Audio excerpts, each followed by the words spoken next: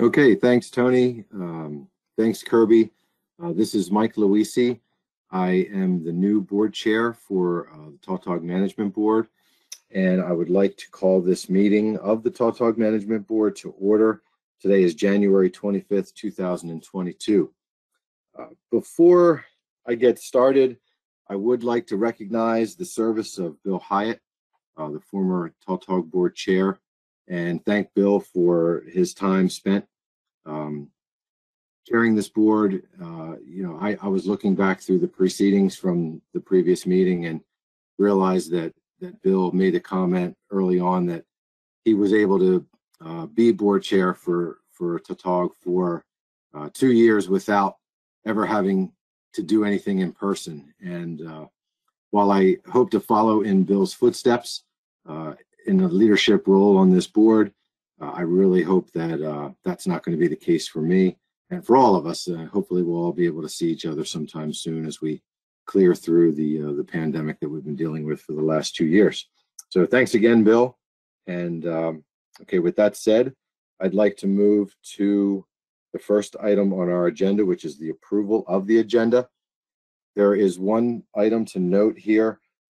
Originally, when the meeting agenda came out, there were 6 items on today's agenda, and then we had a supplemental materials come out with a revision to today's agenda. So I would like to make sure everybody is using and working from the current agenda, which has 6 items. What we did was we removed the election of vice chair from the original agenda. So with the agenda before you, with 6 items, are there any members of the board that would like to make any additions or modifications to that agenda? If you could raise your hand. Okay, seeing no hands raised, the agenda is approved. And moving on to the next item on the agenda, which is the approval of the proceedings of the minutes from the October 2021 meeting. Are there any board members that have any additions or modifications to the proceedings from the October board meeting? Okay, seeing nothing at this time. Are there any objections to approving the proceedings and minutes from the October 2021 meeting? Okay, seeing no hands, that is approved with no objection.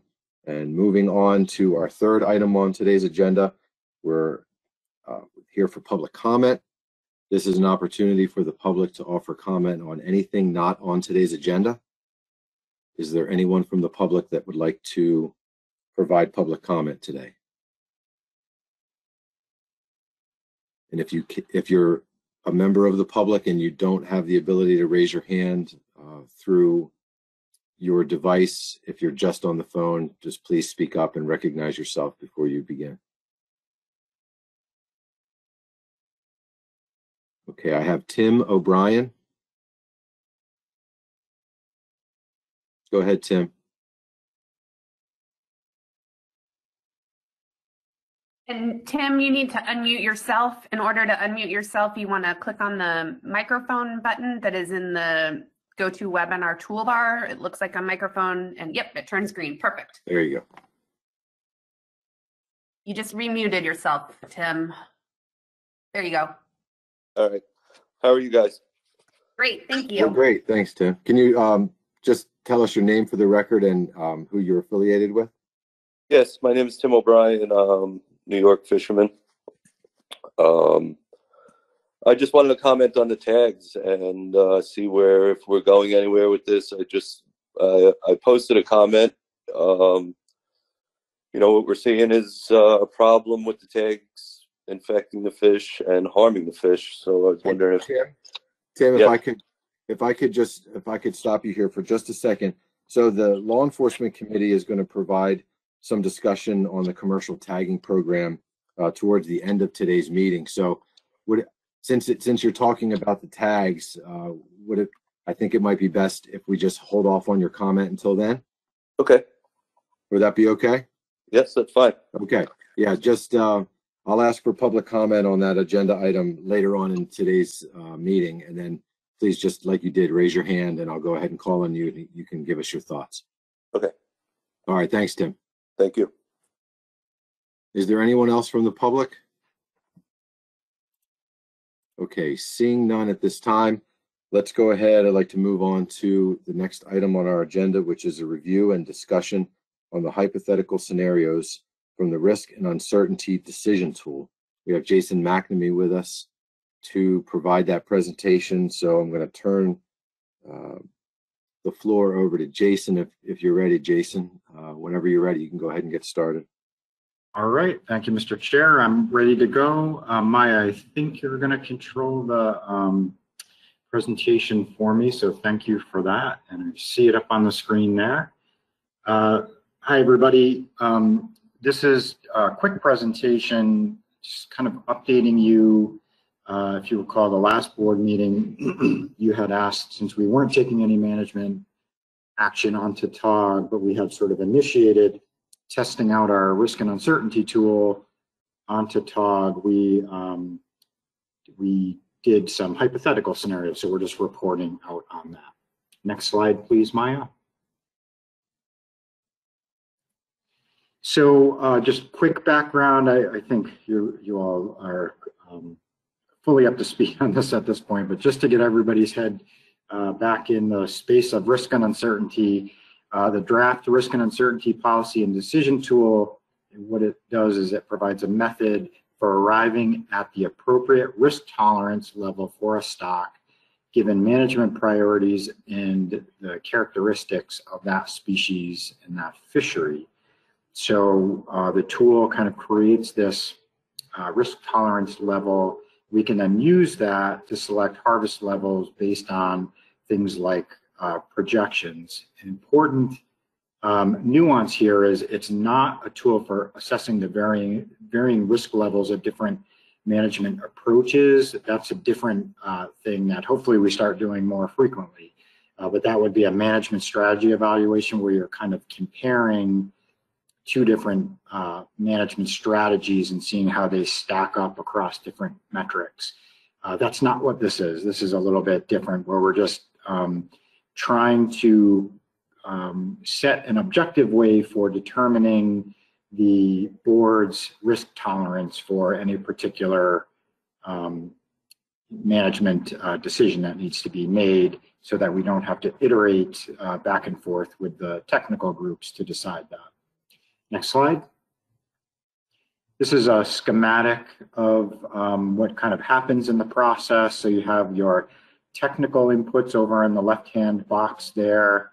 They go all the way from sort of your standard stuff like stock status, model uncertainty, all the way down to socioeconomic considerations are built into it as well. So those are your technical inputs. They get plugged in.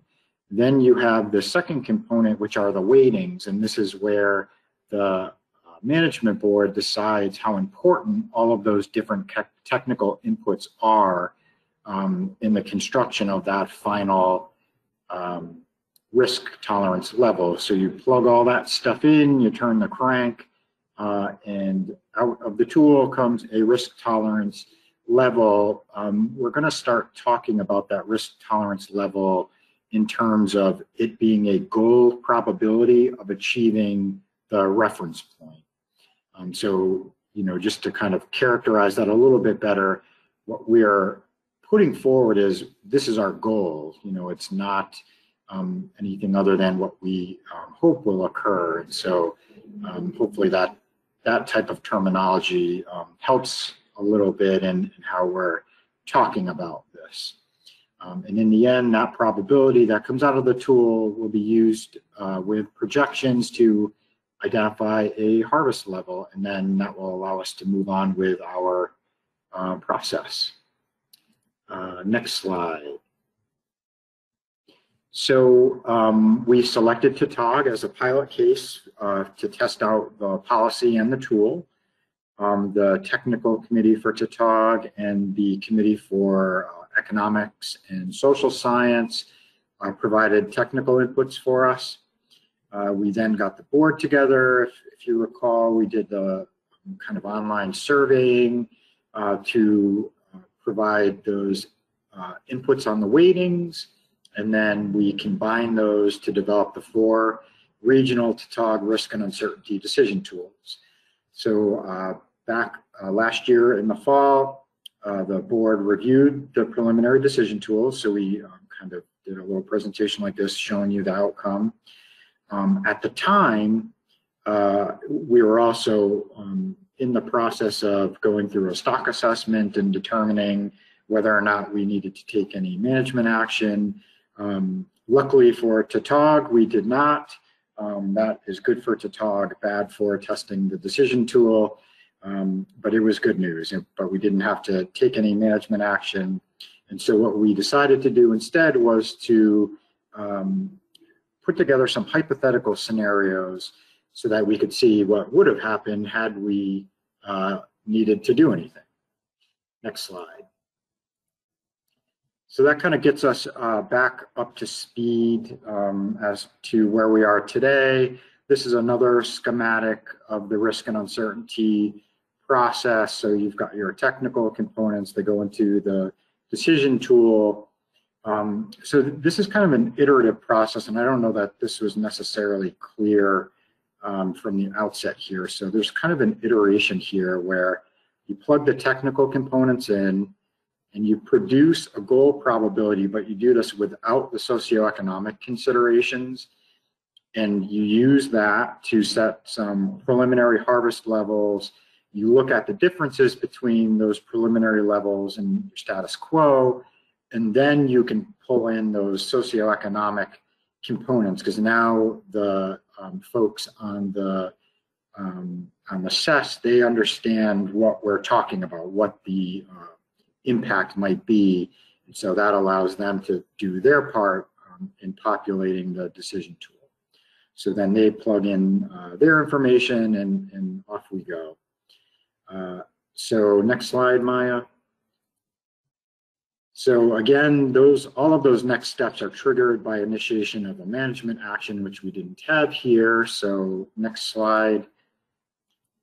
What we're doing instead is kind of jumping over those and creating a make-believe world and setting up some hypothetical scenarios. And so what we did, the two the highest level scenarios that we looked at were what if there was no difference in the harvest level, or what if we needed about a 5 to 10% change in harvest, and it could have been up or down. Next slide.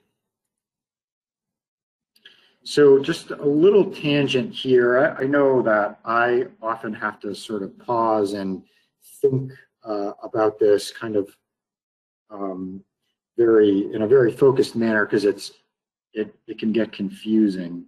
And so we thought we'd take you on a little tangent here to talk about the probability. So when we're talking about you know, an F rate with a 60% probability or an F rate with a 50% probability, what exactly does that mean?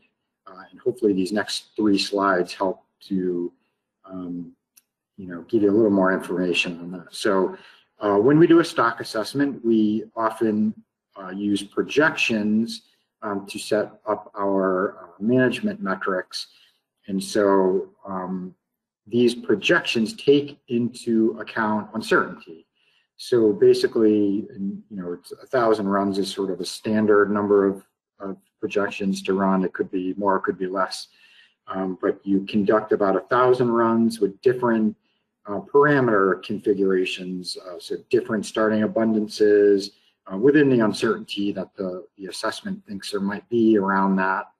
So you know, it goes through and it picks a slightly different abundance, starting abundance, slightly different recruitment amount, et cetera, et cetera. So it kind of goes through, resamples those two things and produces basically a new reality. And you do that 1,000 times. And so you get this kind of haze of reality. So on the plot you're looking at, on the screen there, you have your total F on the y-axis and then time along the x-axis. The darker colors are the center of the distribution, and so those represent, the darker the blue is, that is your expected outcome. And as that blue color gets lighter, those are less likely, but within the realm of probability outcomes, given the uncertainty in the stock assessment. Next slide. So when we talk about the probability that we're trying to meet, what's better, higher or lower? So of course, we shouldn't characterize it as being better or worse, but in the way we can characterize it is that in the case of F, or fishing mortality, the higher the probability you set, the more conservative your management will be. So often we talk about a 50% probability, and what you can see here is it's not a coin flip that folks often like to sort of characterize it as. It's more that you're taking all of those projections and those different possibilities and outcome, and you're splitting it in half, and you're picking the middle of that distribution, the center of that dark blue, and you can kind of see the dark black line right in the center there. That is what you're picking. And so you're basically setting it at the most likely outcome or the center of the distribution. Next slide. If you were to do something a little different and say bump that up to a 60% probability, what you're doing is you're setting that fishing mortality rate at a level that makes the projection distribution asymmetrical. And so 60% of your realizations will be below the F target and 40% will be above it. And what you're trying to do is give yourself more chances of being at the F target that you've selected. There's a 60% chance rather than just a 50% chance. So hopefully that was helpful context for you. Again, it was just a little tangent so that the rest of the presentation makes sense. So let's move on to the next slide. So using the technical inputs from the technical committee and the weightings from the board, the decision tools can produce regional goal probabilities without those socioeconomic considerations. So this includes everything except those socioeconomic components. And you can see there's a list there in that first sub-bullet. And so what you come out with in the case of Tautog are the following probabilities. So for the Massachusetts-Rhode Island region, without the socioeconomic considerations, you'd want to select a 54% probability of, since we're talking about F, I'll keep talking about that. So a 54% probability of being at your F target. Long Island Sound's a little bit more than that at 59%. New Jersey, New York Bight is 61%, so that's the highest one. And then Delmarva drops it back down to about 56%. One important note is that Amendment 1 stipulates that you need to have a minimum of a 50%.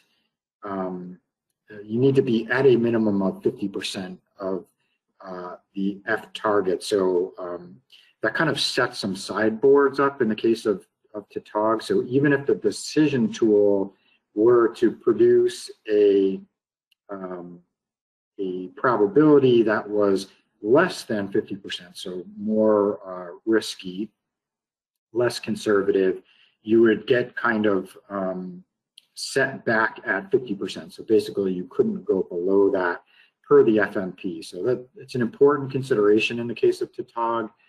I don't know how unique that is for that to be stipulated in the different management plans, but it is explicit in the Tautog FMP. Next slide.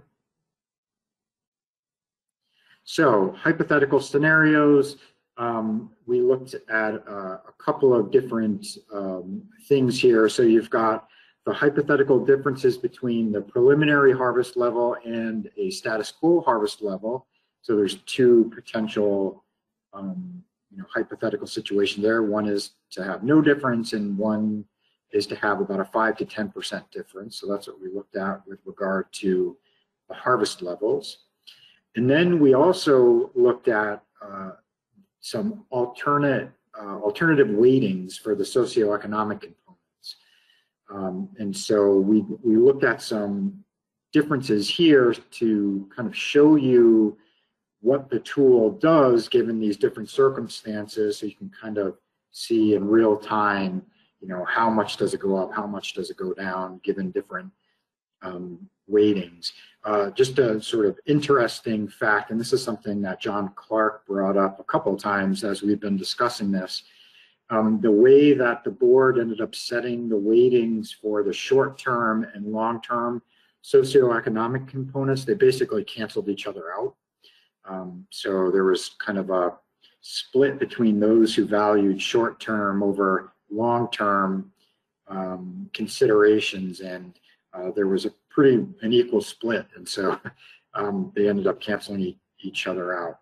So to kind of, again, test the bounds of the tool, we tinkered with those a little bit as well. So we'll look at one given the current weighting that we produced, and then we also tweaked those a little bit to put the short term, a lot of the weight on the short term versus the long term, and then we put a really extreme weight on the short term versus the long term, and then vice versa.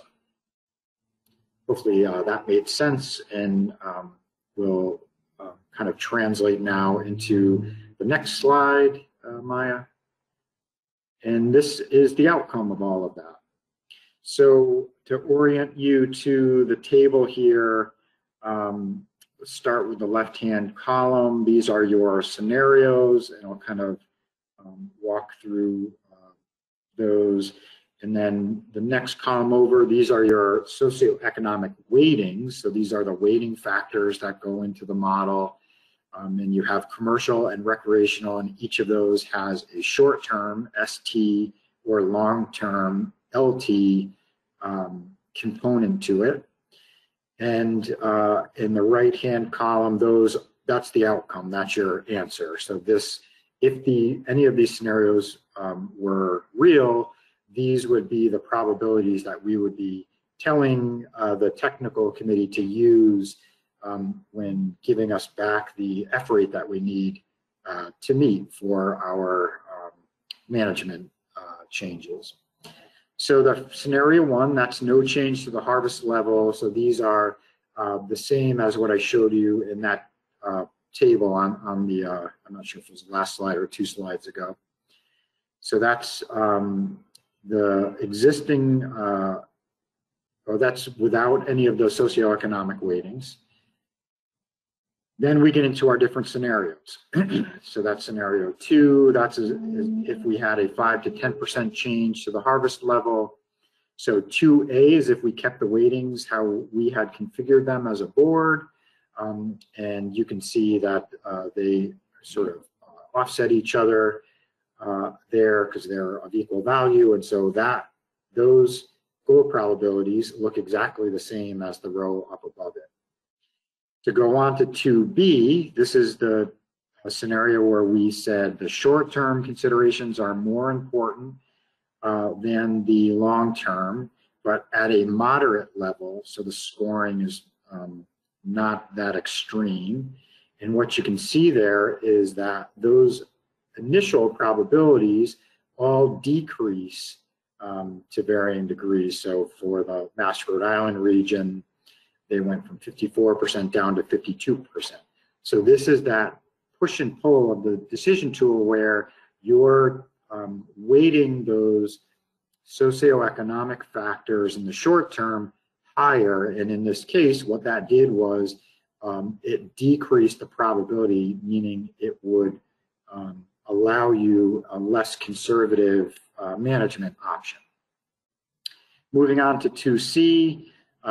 This is short-term considerations with an extra high weighting, so we bumped that score up to 10 and kept the long-term the same as it was. And in a sort of logical manner, it drives those probabilities down even further. And so you can see that it goes from 54 down to 50% for the Mass Rhode Island region, Just another example, New Jersey, New York Bike goes from 61% down to 57%. So the short-term considerations are really pulling that and allowing you to be less conservative with your management. And then 2D and 2E is just the reciprocal of those. So here we've got short-term being weighted less than the long-term, and then 2D is with long-term at a moderate level. So you can see the probabilities all go up from that initial value, from 54% up to 56% for Mass, Rhode Island, 61% up to 63% for New Jersey, New York Bite.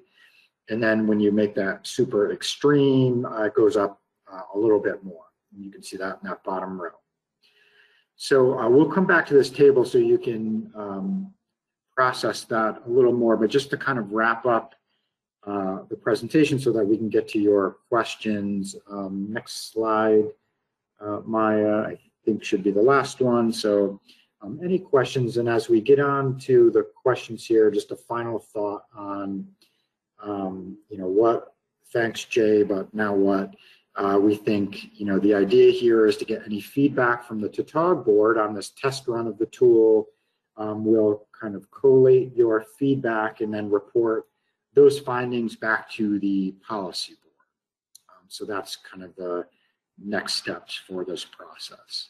So with that, Mr. Chair, happy to take any questions. And Maya, it might be most helpful to flip back to the that last slide we were on with the table. Thanks. Yeah, thanks, Jason. Appreciate the presentation. And I'm glad you captured at the end there kind of what you're looking for in as far as direction from the board. But before we get to that, let's see if anyone has any clarifying questions for Jason. Okay, Chris Wright. Go ahead, Chris. Yeah, Jason. If a stock is, overfished or overfishing, how would that get incorporated into that timeline in the feedback? You know, when would you consider that in that chart that we had in the beginning in the timeline? Yep. Yeah, thanks for the question. So that in particular, that aspect, it's actually built into the decision tool.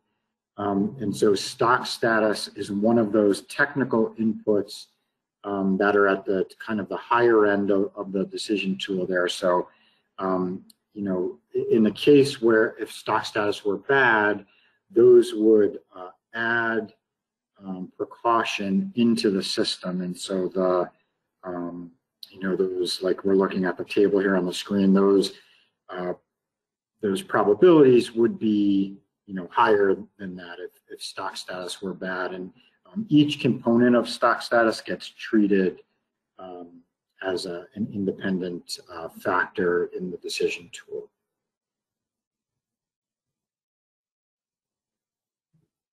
Okay, thanks, Jason. John Clark, you're next. Thank you, Mr. Chair, and thanks for another very interesting presentation on this, Jay. Just glad you have the chart up there. It looks like even under the most extreme weightings that the probability only changes about 4%. Is that pretty typical that these weightings are not meant to really affect the probability too much, Jay? Yeah, good question, John. So I think you're exactly right. So a couple of answers. What we wanted to illustrate here for you is that you don't get wild swings in the proportions. Like you don't, go all the way up to 100% just by some small modifications in the tool. So that was part of the reasoning here for the scenarios that were selected. But in the end, I think your comment is correct. So by building this into that logistic function, into the logistic function, that is exactly what that does. Is it kind of tapers the effect of things as you get out towards the tails, and it slows them down. And the reason for that, there's a couple of reasons for that. One is so that you don't get wild fluctuations. And the other is so you can kind of fit in different components that might have different scales associated with them. And so, you know, that's why we chose the logistic functional form for the tool. But that is what you said is correct. So kind of a long-winded way to say yes. All right, thanks, Jay. Bill Hyatt. Thank you, Mr. Chair. Yeah, John just asked the same question I was going to ask. I was seeing a 6 to 8% swing in the probabilities between the most extreme scenarios, and I just wanted to know if they had a gut feel for that to be the expected, and I think that's just been answered. So thank you. Okay, thanks, Bill. Any other questions from the board at this time? Okay, I don't see any hands raised for questions. Any comments? Jay, I wonder if you could go back to the statement that you made at the conclusion of your presentation and just kind of frame out what it is you might be looking for regarding comment or direction from the board here, so that everyone's clear, and then we can seek to obtain that from the board members. Yeah, thanks, Mr. Chair. I think that will help. And I'll kind of lead off here, and if Sarah, if you're out there in Radio Land and you want to add in, please do. But you know, the idea here is we've gone through Tautog with the risk and uncertainty tool from beginning to end, and so feedback from the board. You know, did you love it? Did you hate it? Do you think there are things that need to be fixed or investigated further, or do you think this is ready to be tested on another species? Anything in that type of comment range would be really valuable for us to then go back to the policy board and start to think about, you know, do we want to test it on another species first? Are we ready to start building this in? And what's the sequence we want to build it out with, that sort of thing. So Sarah, I don't know if there's anything in addition that you think we should request from the board. No, I think you covered everything. That's really it. Any feedback and thoughts on parts you thought were challenging, or if you thought it worked well, anything on thoughts on next steps or comfort level, anything in that vein would be very helpful. Thank you. Okay, well, let's see what the board would like to offer here. Start with Dan McKiernan. Go ahead, Dan. Thank you, Mr. Chairman. I have kind of a general question about, and I really like the approach, and it's really fascinating, but would this work for a Magnuson species? Does Magnuson, with all of its priorities and guidelines, does it get too muddled? And so my question is this only appropriate for ASMFC species that doesn't have to deal with all the nuances of Magnuson? Yeah, that's a really good question, Dan. I'll turn to staff first. Maybe that conversation's come up.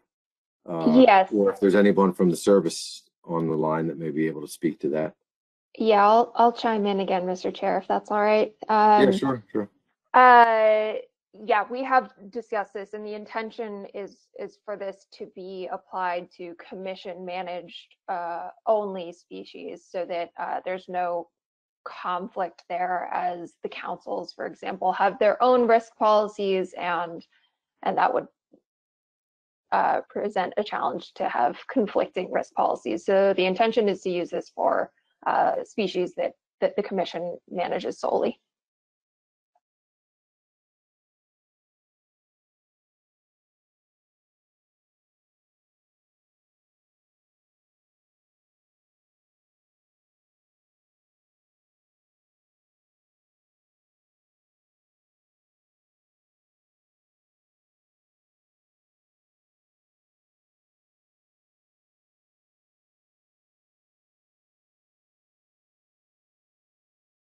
Mike, if you're talking to us, you're muted. Oh boy, I'm sorry about that. Okay, let me think about what I said while I was going on and on. I appreciate the answer to that question, and I guess it's time now to really consider what we want to do with this tool. As Jay mentioned, you know, we didn't have an opportunity with Tautog to use the tool because we decided not to make any management adjustments based on the most recent assessment. But it doesn't mean the tool couldn't be used somewhere else. And there was a mention of perhaps taking this to the policy board to see if the policy board would like to consider other species for this tool to be used with. So with that idea in mind, let me see what you all think. I'll go to Bill Hyatt. Go ahead, Bill. Thank you, Mr. Chair. Just have maybe another question for Jay. In considering this tool, in the opinion of the people that have worked on it, is it better to gather a lot of the information in advance of needing to actually apply it to management decisions, or do you perceive gathering the information sort of in the heat of the decision-making process? How does this type of tool, how do you envision it kind of rolling out into something that can be applied? Yeah, that's an awesome question, Bill. And it's, you know, I think there are, I think it's the former of what you said. And what I mean by that is, I think you want to get these constructed and not try and do that necessarily in the heat of the moment. Some of them you have to wait for, you know, stock assessment information. They depend, you know, some of the components depend on that. So some of that has to wait, but there's no reason why a board couldn't get together and kind of set up their weightings for the socioeconomic components. And so the weighting part of it, that could be done ahead of time. And in fact, would be best to do that ahead of time when you can sort of think clearly and objectively about it. But remember, this was always meant to be kind of an iterative process. So even though you set those weightings up ahead of time, there's always this opportunity to kind of revisit. And I'll give you a scenario. So say you set your decision tool up for species X, and then you go through an assessment process, and the outcome is really bad for species X, and it's going to result in some really significant reductions that's going to really hurt, let's say, a particular community. And so during that, even though you've already set your weightings, the folks that interact with that community might come forward and say, hey, look, here's our reasoning for upweighting the short-term consequences this time. And the point is that you're being explicit as to why you're changing the weighting, so that gets recorded, and then you can reproduce with that new weighting if the rest of the board you know, concurs with you. So that's kind of the idea there. I think it is best to create it ahead of time and then sort of tweak while you're in the process. That's kind of the idea. Okay, thanks, Jay. John Clark, you're next. Go ahead, John. Thank you, Mr. Chair. I think this is a great idea to bring to the policy board and try with other species. I know on during several addendum amendment processes, I've talked about it, many others have talked about taking into account the long-term and short-term effects on the economies involved. And this is a small concrete step toward taking those into account when we move to actually change our compliance requirements during the addendum and amendment process. So I would like to see this move forward. I think it's really, really good. Thanks. Hey, Okay, Mike, thanks. Yeah, go ahead, Tony. just to clarify, I think what we're trying to get feedback from this board in terms of what we would discuss at the policy board level is that this board was a test case for using the policy. We worked a little bit with it in striped bass at the very beginning, and then we moved it to this Tautog board since it was going through the assessment process. And so when we bring it back to the policy board, I think it would be great to have feedback to them to see if you think it should be tested on other species as well, or are we at a level that you're comfortable enough to make this a policy that the commission uses for all of its commission managed species. So I just want to make sure that there's this like kind of clear distinction that we'll be asking the question of the policy board. Are you ready to accept this as your risk policy, or are you going to be testing it on additional species? Okay. Yeah, thanks for that clarification, Tony. I'm sorry to talk back in again, but I just, I kind of meant both, Tony, that, and I would like to see it tested on other species, but I do think it should be made a policy. So kind of both. Do you have a preference, John, which you'd prefer to happen first? Well, I think it would give everybody more kind of acceptance and belief in it if it was tested on one more species, maybe, before we take it live for everything. Thanks. Okay, that's a good point, John. Appreciate that. Anyone else from the board have any thoughts regarding whether or not you'd like to see this tested or made a policy, one versus the other, or at the same time, one before the other? Is this something that this board is comfortable in moving this to the policy board for further discussion, since there's nothing really in the plans right now to use this draft policy on with Tautog?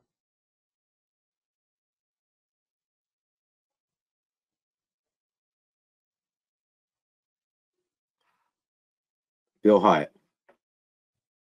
Yeah, just building on what Jay said before in terms of the preferred way to develop and apply this. I agree with John that I think building it out for a couple of additional species for which we anticipate needing to take management action would be a good step. So I think instead of thinking about it as a test, at least based upon what Jay said earlier, I would think about it more as a build out for a couple of species that we would anticipate using it on.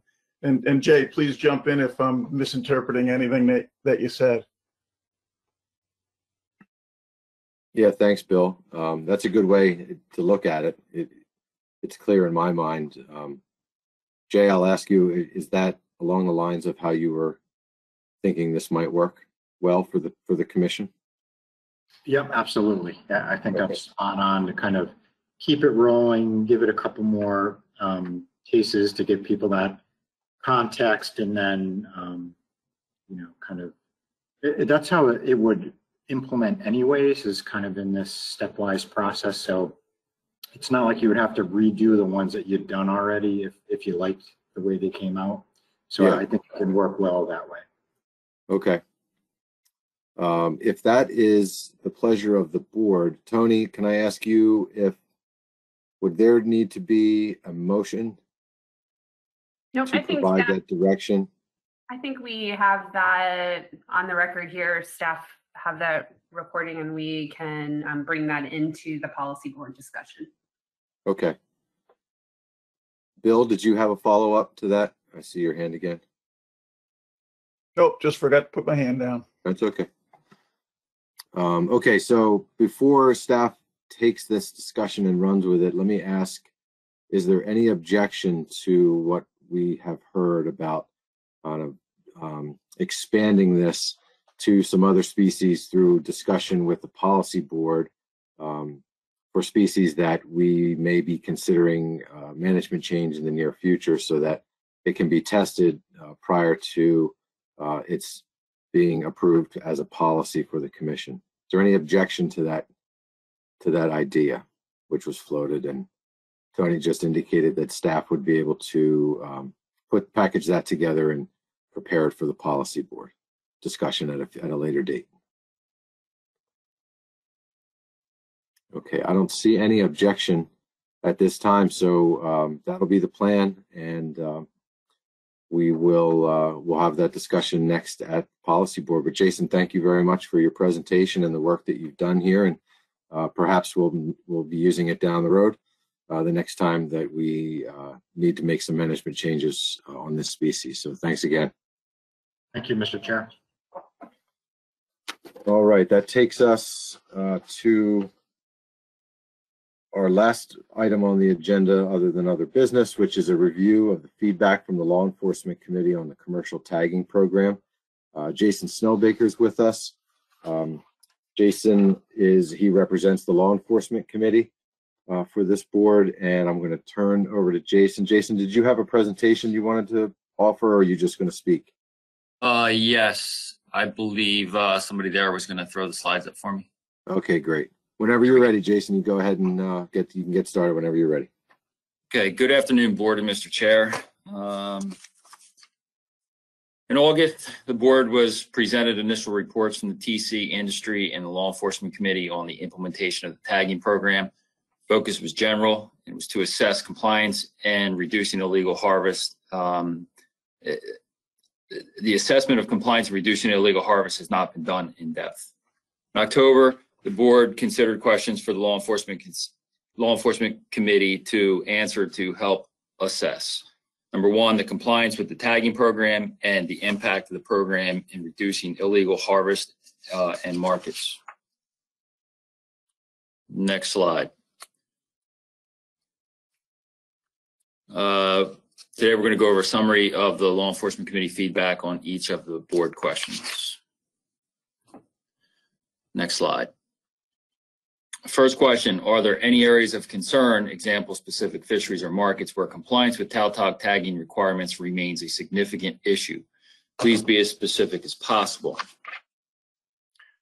Law Enforcement Committee feedback on the next slide, please. A few commercial harvesters in possession of fish above the trip limit upon returning to the dock or penning fish up at sea.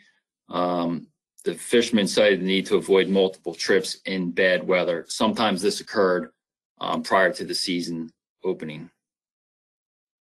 Generally, good compliance in the commercial fishery. Primarily concern was observed by the recreational sector.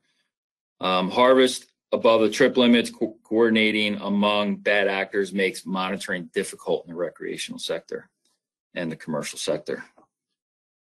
Law Enforcement Committee was challenged by limited staff and competing priorities in monitoring the illegal harvest of Tautog.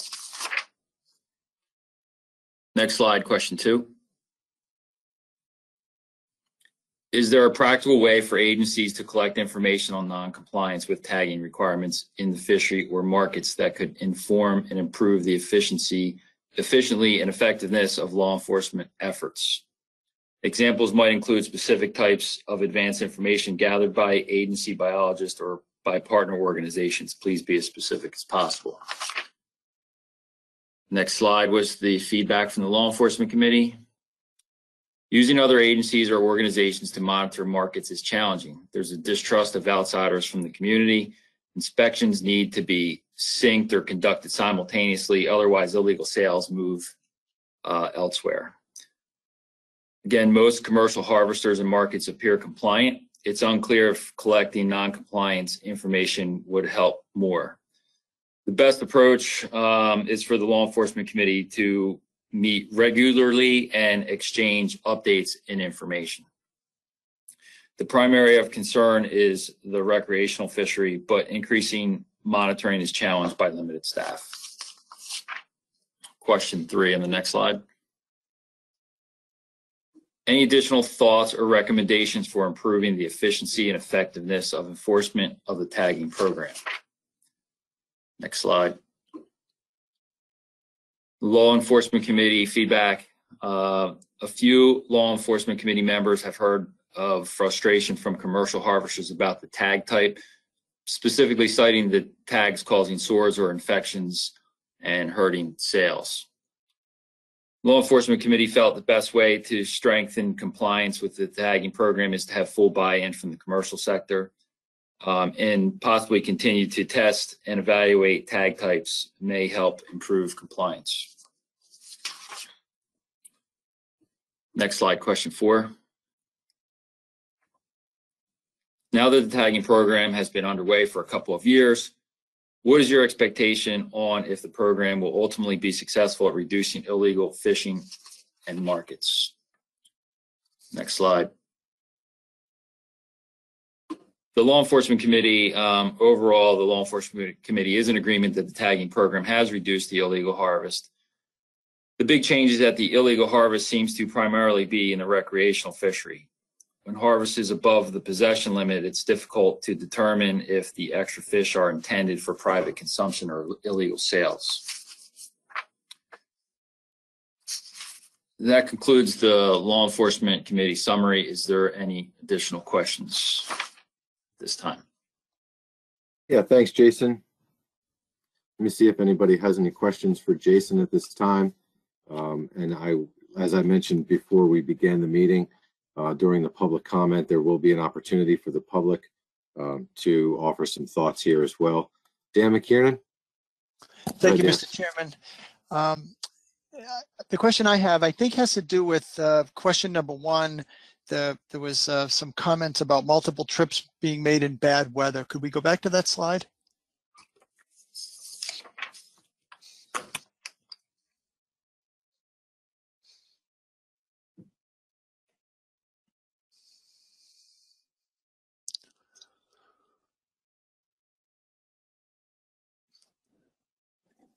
Yeah, so actually, if you go forward one slide, I guess one of my questions is on that first bullet,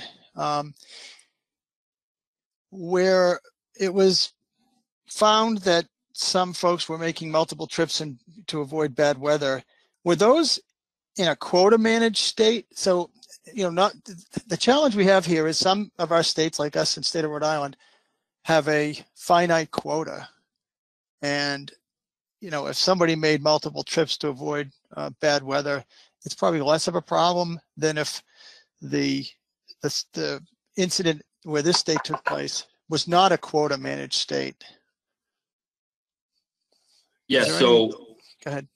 From what I understand, it would be where there was a trip limit. So if there was a 200-pound trip limit, what was happening is the vessel would go out to sea, maybe catch 400 or 600 pounds, not fish for 3 days, but have the trip limit penned up or be able to go out to sea, inshore, near shore, close to the dock, or even at the dock, be able to take, 200 pounds out of that pen and sell it, versus trying to go out in bad weather and get 200 pounds every day, if that makes sense to you.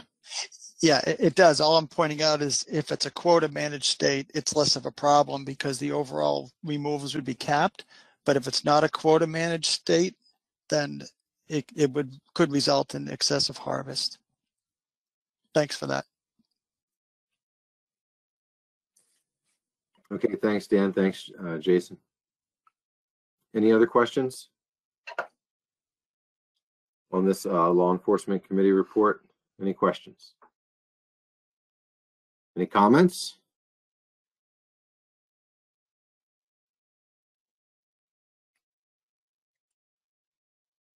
Okay, why don't we take an opportunity to give some thought to, as for board members to give some thought to any comments they want to make. And I'll go ahead and offer an opportunity for the public at this time. Earlier, we had Tim O'Brien. Tim, are you still with us?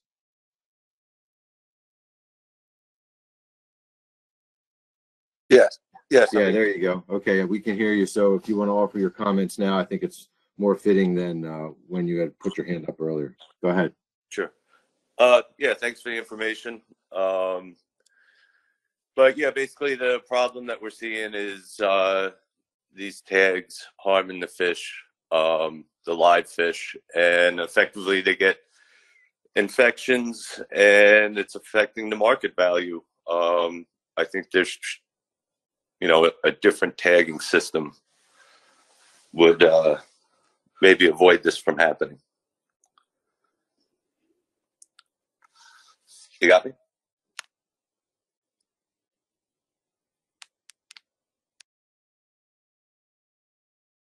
Hello? Mike, if you're talking to us, you're muted. Okay, Yeah, I'm sorry. No, you're fine, Tim. Thanks for your comment. Did you have any thoughts as to what that tagging system could look like? Or are you, I guess you'd be in favor of the commission working to evaluate other types of tags? Is that where you're getting at? Yes. I guess the challenge is putting a tag through, say, the meat or the fillet of the fish would damage the fillet. The gill is obviously damaging the fish. Maybe something that goes through a fin. I'm not familiar with all the tags, but I have seen them in horseshoe crabs. It's a thin plastic tube, almost like a zip tie. But yeah, there is a challenge with not harming the fish and not ruining the product. So Okay. yeah, it would have to just be, tested. Gotcha. Thank you for your comment. I appreciate it. Anyone else from the public before I come back to members of the board? Okay, oh, I'm sorry. Okay, I have another hand. Anthony Sedano. Yeah, hello. Can you hear me? There you go. Yep. Hey, what's up, bud? How are you guys doing? All right? Good. Yeah, in fact, I was just going to comment on Tim's remark. Same thing is happening with my fish tagging. I'm, inserting the applicator into the gill. Sometimes the fish jump. It seems to cause them pain. I mean, it's obvious that it causes them pain. And sometimes the gills get damaged. And, like Tim said, there goes your live, there goes either a fish or, or people don't want to buy them. And also infections, sometimes if you're holding a fish, if I'm holding fish in pens to get to my daily limit, if it takes 2 days or whatever, seeing the same thing, it doesn't take long. So just to reiterate what Tim said, I agree with that, and I think a different tagging. The tagging system is obviously, I guess, good for illegal fish and all that, which obviously helps the species. But I think a different way of tagging would definitely work better. That's all I have to say. Okay, thanks for your comment. One last time, I didn't see any new hands come up from any members of the public. Okay, seeing no additional hands, I'll come back to the board. Dan McKiernan, go ahead, Dan. Yeah, thanks, Mr. Chairman. I guess it would be useful for us to hear from some of the dealers, because when I read the reports that were part of the materials for this meeting, I read about fish that were being held for up to 3 months, which I was really surprised that anybody would hold a fish for more than 3 months or that long. And so it seems to me that if the tag is being used properly, and it seems like we're not getting many complaints from all states, but it seems to be a core group of fishermen that are challenged by that. It seems like we should be talking to the dealers about whether this is actually affecting ex-vessel price, because these fish are destined to die anyway. If it reduces the shelf life, I'd be interested to know if it's actually affecting our market value, because we're not hearing from dealers. I can tell you that I had a really interesting case where a dealer in Massachusetts shipped a fish to New York, and that fish was short, and that dealer called me to tell me exactly who caught that fish. And it was caught by an out-of-state environmental police officer, not the state where it was landed. I think that's brilliant. That's exactly what we were trying to accomplish. And I will concede that the tag that was originally tested by the State University of New York was a smaller version of the tag that we went with in the end, and we went with the larger fish, the larger tag in the end because we needed to put more information on the tag. The smaller tag that was in the trials in the end wasn't large enough to inscribe all the necessary information. So I'm personally a little skeptical that we need to change the tagging system, but I'm certainly open-minded. But I would like to hear from dealers as to whether or not this is a market issue or not. Yeah, Thank you. Thanks for that, Dan. I would as well. Maybe I'll ask Tony what the process would be, working with staff to get some type of report, maybe at our next meeting, regarding this situation and with some dealer information, some dealer input. Tony, is there something that we could do here as a board to task staff with that? Thanks, Mike. I think we can definitely task staff to work on that. What I would want, and I don't necessarily think we have to work this out today, but I would want to know specifically what questions you would like us to ask the dealers. And then we may need some help from the states on dealers to reach out to. It's not someone that we as the F&P coordinators interact with on the regular. So we would, in order to get quick responses back for you guys, we would need a little help there. Okay. Do you think that's something that we could put down as an item for an upcoming agenda to see if we could generate, maybe staff can work up some ideas to build from, and we can go from there? Yes, we can do that. And I will say that it would either be at the spring or summer meeting that we would bring that back to you all. As you know, Kirby, who's the coordinator for this species, is leaving us at the end of the month for a new job. And so we'll just have a new staff member on this, and it'll take a little while to get up to speed. And I want to make sure to set that expectation.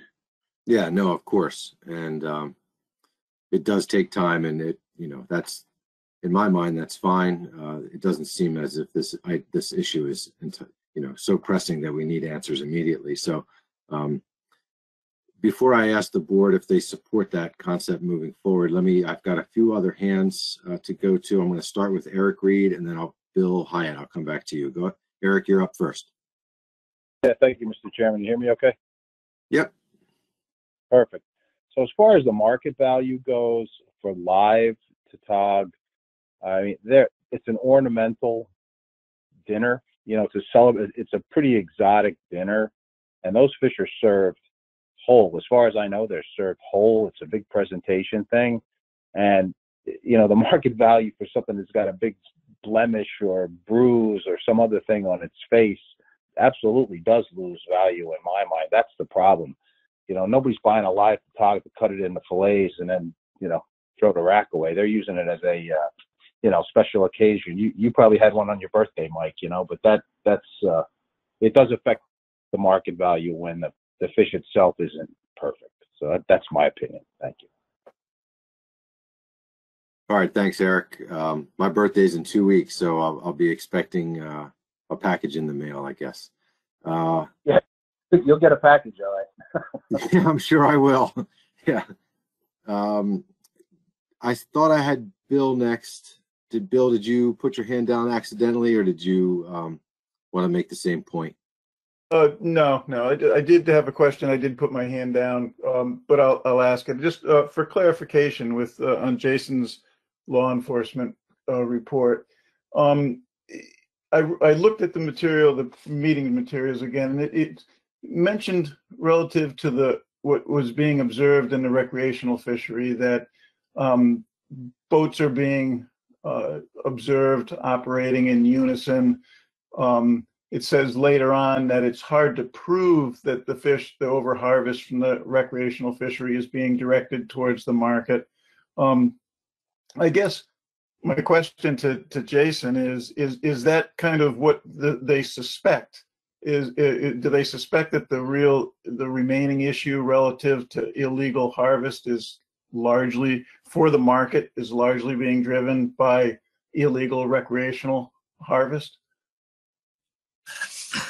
So if I gave you a scenario where, 3 or 4 guys were out in a boat and they came back with, 50, 60, 70 extra Tautog, when you're standing on the dock and you don't know these folks, you have no idea whether they're just out there for a good day of fishing. They had a good day and they weigh the risk and reward, or once they go home and at the end of the day, are they going to take them somewhere to a local establishment where they live, which is often in another state? We don't know what their intention was. And they're, when you're, conducting an inspection and you're conducting business and issuing summonses, they're not going to come out and tell you that.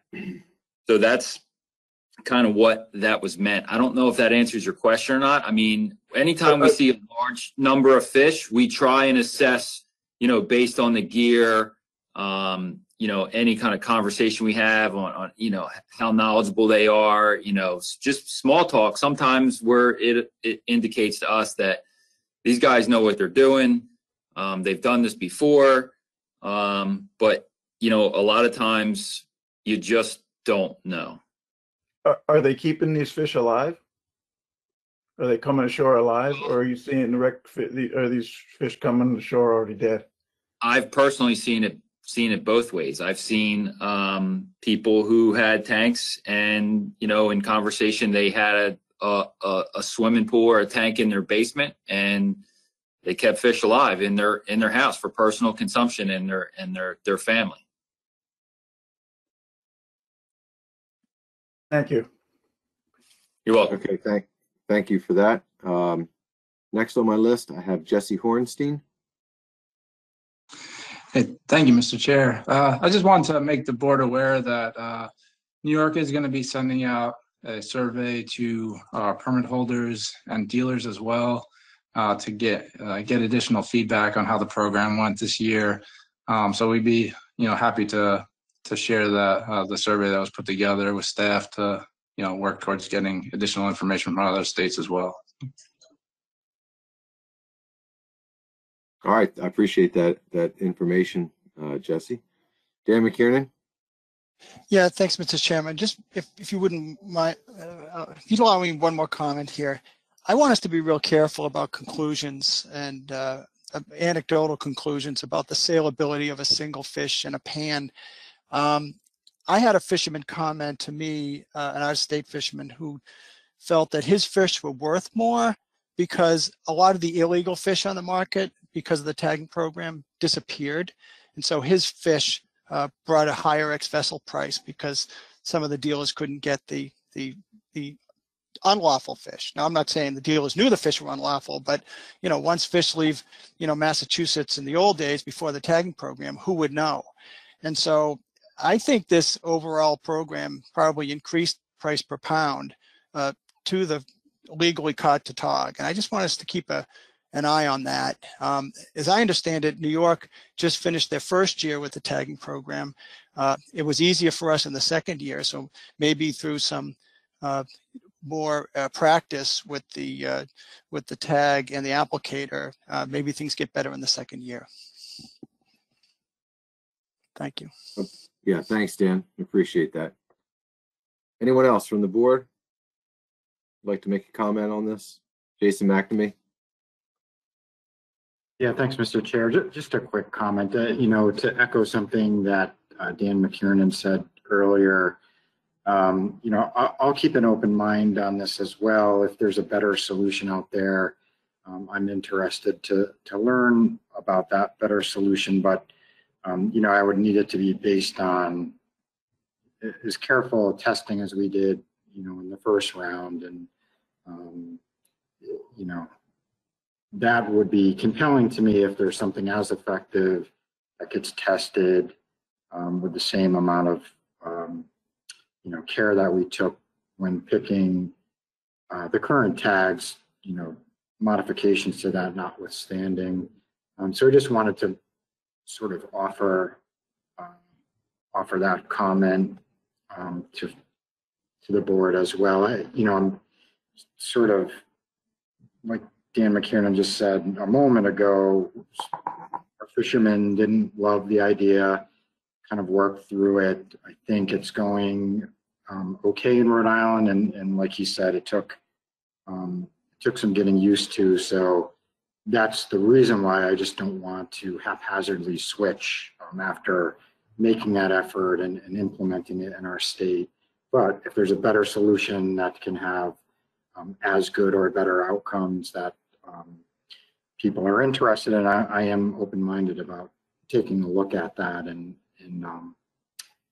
seeing the data that comes out of that study. Okay, thanks, Jason. Yeah, I think your point's well covered here as far as jumping the gun to making changes.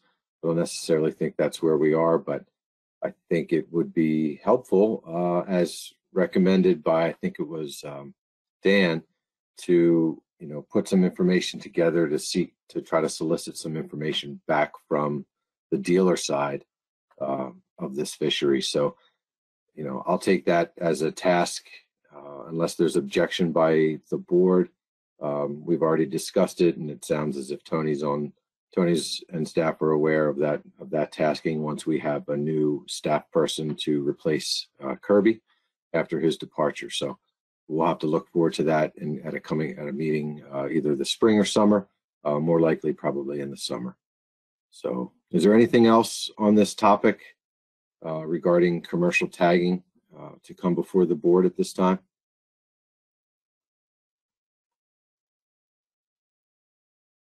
Okay, I see no hands at this time. Oh, I'm sorry, Roy Miller. Go ahead, Roy. Thank you, Mr. Chair. Just looking at the pictures that were included in our supplemental materials, some of the tagging wounds from the long-term holding of tautog for up to 3 months look pretty nasty. Having not been involved in the original testing process for tags, is there any more work that should be done to try to avoid pictures like we saw, or is a 3-month holding time way beyond what anyone thought would happen with these animals before they were consumed? So the question is basically, is there more work we should do with regard to tag type, or is this the best we can accommodate? Thank you. That's a good question, Roy. I was not part of that initial experiment to determine the best tag type, so I'd have to look to staff or members of the board who played a role in that to help me with this one.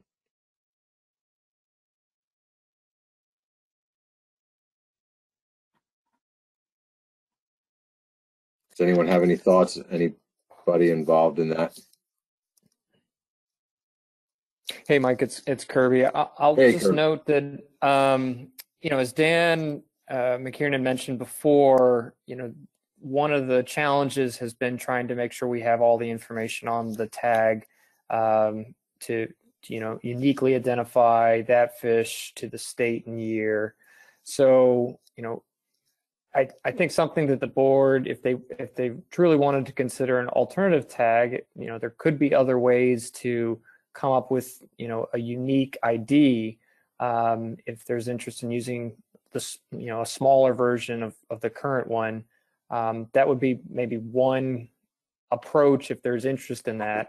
But otherwise, I think, it's important to try to, refer back to that study that New York and Massachusetts took part in to evaluate the tag types, because a number of them were looked at.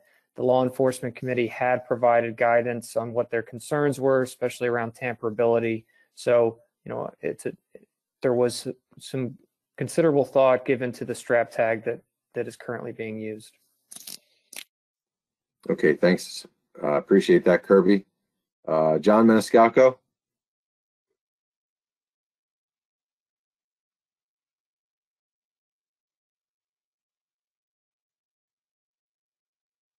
John, we can't hear you. Do you want to retry? You are unmuted.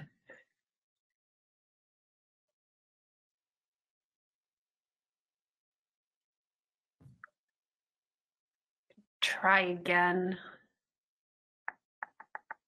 Oh, there we go. Can you hear me now?